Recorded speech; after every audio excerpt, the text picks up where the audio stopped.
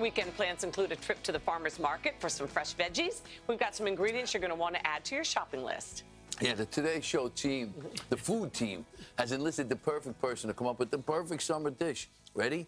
Roasted tomato and corn risotto. Oh, I can't wait. Look, I'm salivating. Oh, she is food blogger and chef Heather Christo, author of the new cookbook, Pure Delicious, which is full of allergy-friendly recipes. And we're so happy to have you Thank you. here. I'm so happy to be You've here. been waiting so patiently in our kitchen.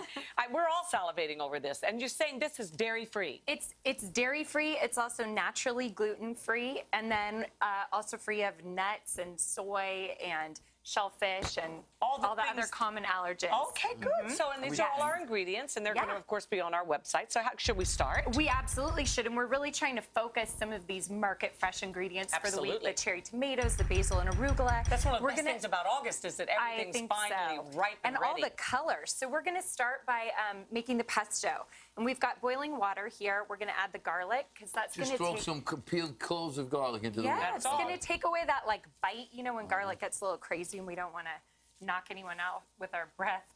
And then we've got basil and he's a boxer. He likes it. No, but to Italians, like garlic breath is like cologne. Absolutely. You know? I believe it. They don't trust somebody that doesn't have garlic breath. I believe you. Tony, would you mind just putting that in the ice bath? Sure. So just a quick shock. This is a tip. Oh, no. Oh, no, I got it. Oh, really? Careful. Yeah, no. Or you could just take the greens out and stick them in there. But this would work. Oh, I see. I didn't understand. Oh, you know, I'm an Italian. I was putting the stuff on the calendar. Don't put any more in, sweetie. So now we've got the blanched greens and the garlic in the blender. Wait, I want to get that piece of garlic. Hold on. That's Boom. important. Okay. We're going to add some rice wine vinegar, which has some natural sweetness. You know, there's absolutely no rehearsal here. You understand that, right? I think and they get give you wine, so at some point, it's every man for himself here. But I'm eating that risotto. I'll tell you right now. Do you want to drizzle in the olive oil? Is this it? Yes. It goes here. It goes No, it doesn't. It definitely doesn't. Just a drizzle. So you're gonna do this and it'll emulsify, and we'll get like a nice, really smooth pesto like this over here. Love. What Okay. do we do that I've done this? You just please leave that, and then we're gonna go down here. You've done enough damage. And since this is roasted corn and tomato risotto, I just want to do a little more damage. drink it all. So over here we've got cherry tomatoes and then fresh raw corn. And use all different colors, huh? Yeah, they're gorgeous. And you just want to do you want to do this and maybe toss it with a nice sprinkle of kosher salt. Okay. So I like to put this in about 7 or 8 minutes before the risotto is going to be done, which takes roughly 20. Okay. So everything comes out at the same time. Right. So we've got arborio rice cooking here with onions. And the trick I always learned is that the rice is ready to add stock when it's translucent and it just has a little white dot in the middle. Okay. And then so wear your glasses. Yeah. Because it's hard to see if you know. Yeah. And then you'll start adding hot chicken stock.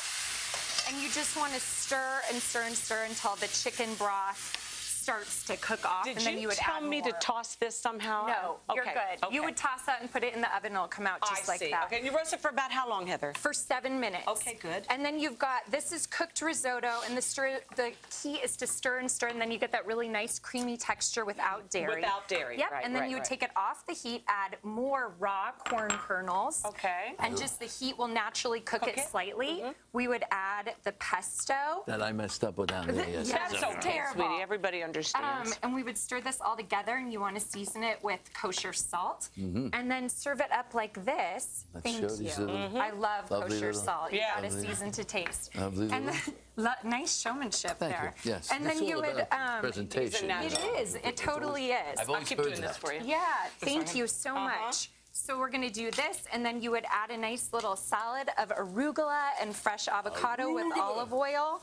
And then you would add the roasted tomatoes and the corn and the basil. It's so beautiful, isn't it? It is. All right, we got to take a bite, please, Tone, so we can go. ahead. To get this recipe, everybody go to today.com/food. We're going to be back in just a moment, but first, this is Today on NBC. What do you say, buddy? Goes great with the stuff. Oh, it's good with the stuff. All right, thank you so much. I'm going to have a bite, please. I'm going to have a bite. Thank you. Hello, Today fans. Thanks for checking out our YouTube channel. Subscribe by clicking that button down there and click on any of the videos over here to watch the latest interviews, show highlights, and digital exclusives.